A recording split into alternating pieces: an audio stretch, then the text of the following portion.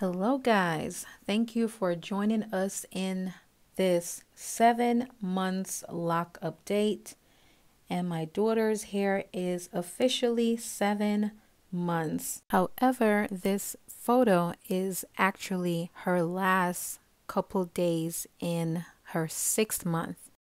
And of course, the lock will stick up and bend in directions that you didn't see coming. So let's dive straight into her 7th month. And as you can see, some color, I did add some color to her hair.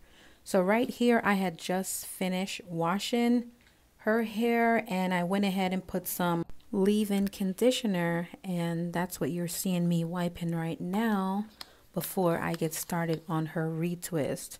When it comes to products, I use the same products that I used to use in her hair when she was a loose natural. Locs is still hair and I still use the same things. I don't know if you guys remember when I was saying that her hair in the middle especially was getting tangled. So it was right here in this retwist that I went ahead and interlocked her hair.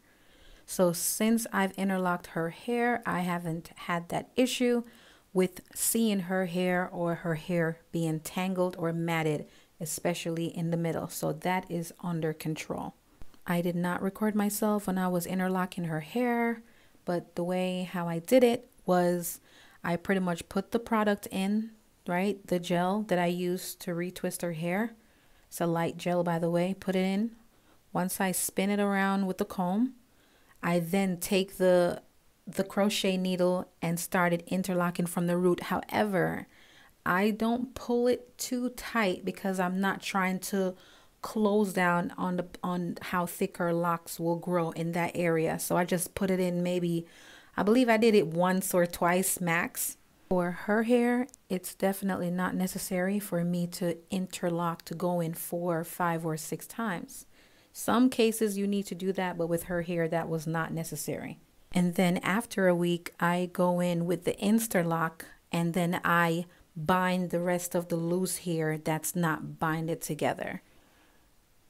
Because remember, once you interlock the hair, which is going to be close to the root or to the scalp, that's the part that's binded, right? So there's still loose hair that's coming down after that area. So I went in with one Instalock needle and just go in with it to bind those hair. And then when I did that, I went in with the one that has 2 needles, and then I continued to thoroughly bind that together. So here is her hair weeks later since I did that maintenance on her hair.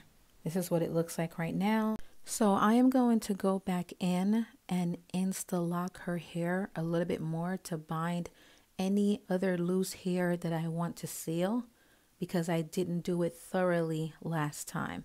So I'm going to do it again so that I don't have to do any more maintenance on her hair for months and months to come. And when I say maintenance, I'm talking about the quote-unquote tune-ups, not the retwist, but actually doing this type of maintenance to her hair. See, your locks are no different from your car getting an oil change, a tune-up, your nails getting a refill.